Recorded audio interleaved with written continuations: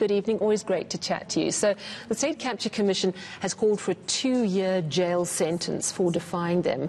But it seems it may be a bit of a stick to try and force him back to the Commission. Is that quite an unprecedented move? Sally, good evening. Good evening to the viewers at home.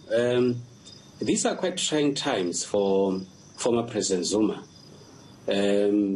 Look, there is an issue that relates to the Zondo Commission. There is an issue now in Pietermaritzburg, and obviously he has got a very tight schedule.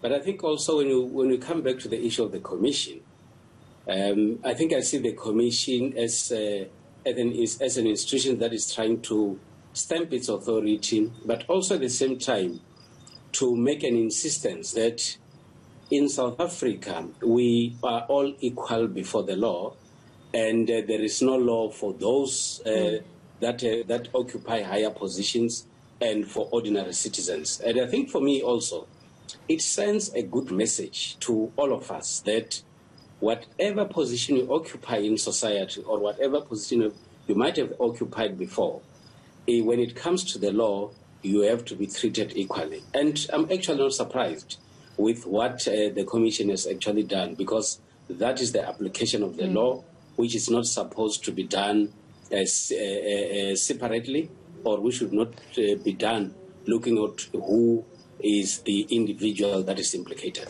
At the same time, tea with Zuma is all the rage at the moment. What do you make of the police minister's visit this past Thursday?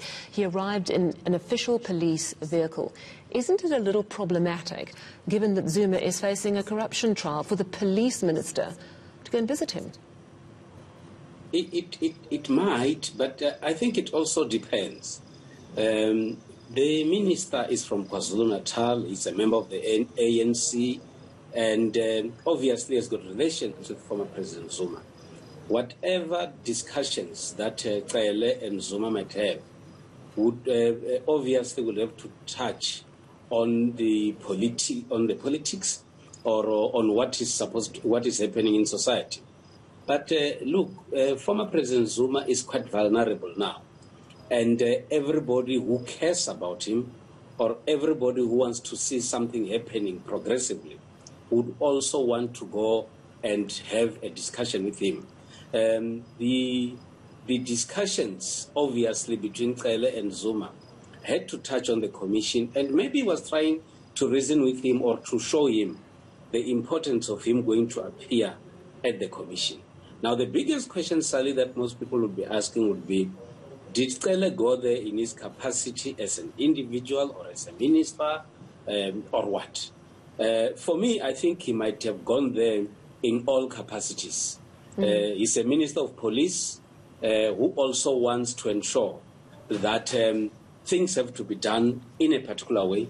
But he's also a comrade of former President Zuma. Maybe he was trying to reason with him only at that level.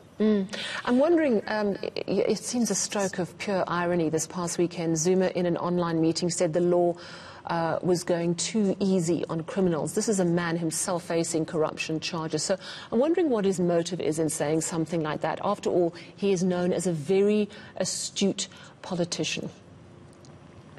Well, I think also it's important to note that our Constitution emphasizes rights.